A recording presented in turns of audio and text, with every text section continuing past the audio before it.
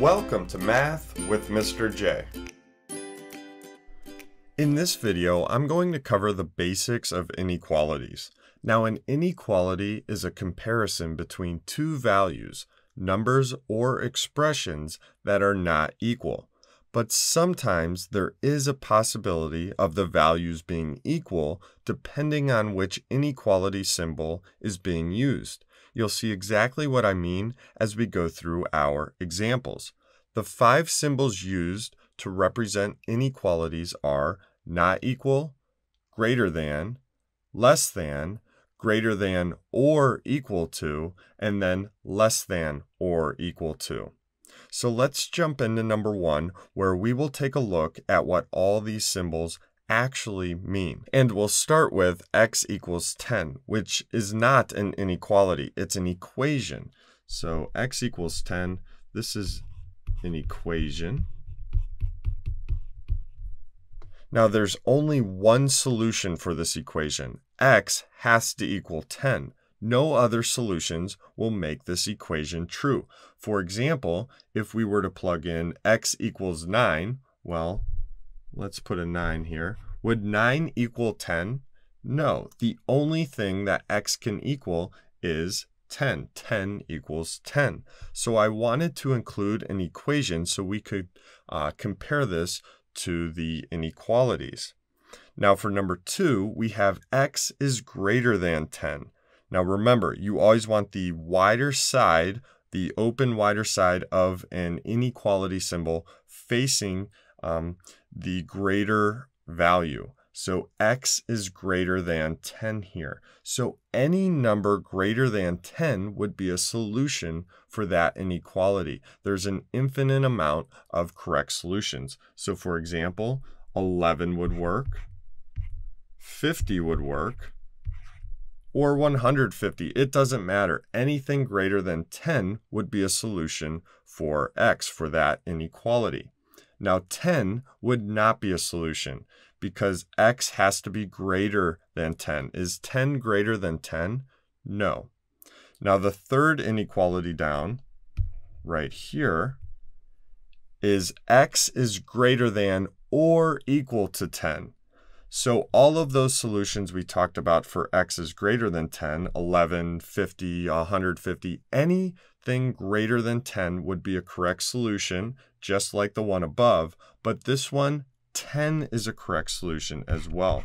So 10 would work for this because 10 is greater than or equal to 10. So when we talked about the possibility of the values being equal, when we have that or equal to, we can have an equal solution there to the given value.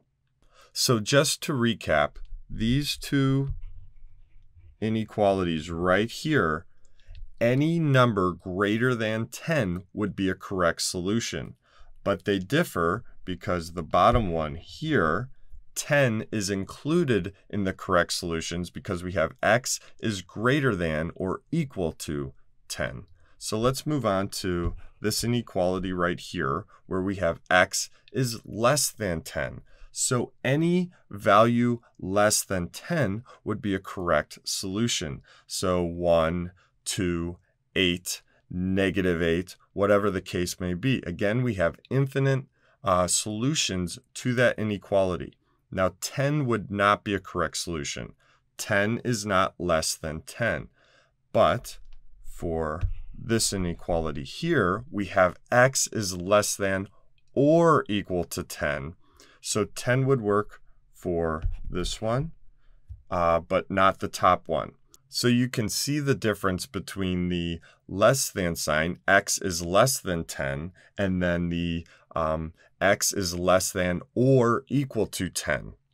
So again, these two inequalities right here, any value less than 10 would be a solution, but the less than or equal to, we can include 10 in those solutions. And then lastly, we have x is not equal to 10. So any value that's not 10 would be correct there. So 8, 9, -20, whatever the case may be, The only incorrect solution would be if we were to put 10 in there. Is 10 not equal to 10? No, that doesn't make sense. So any value other than 10 would work for that last inequality. So let's jump over to numbers 2, 3, and 4 and come up with some correct solutions to those inequalities. So number 2, we have 7 is less than j.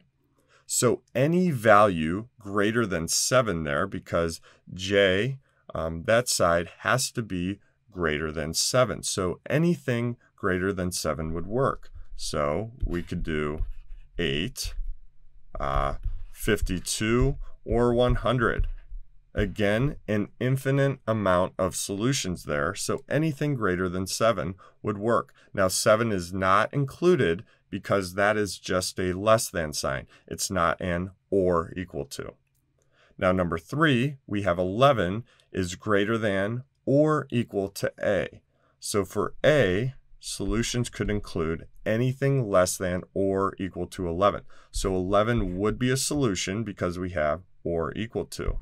And then anything less than 11. So it could be -1 or let's do 3.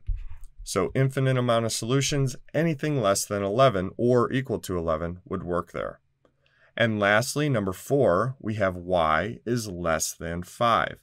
So this is just a less than sign, so 5 is not included in the solutions. So anything less than 5. So we could do -9, 0, or 1. And then that list goes on forever because we have an infinite amount of solutions for values that are less than 5.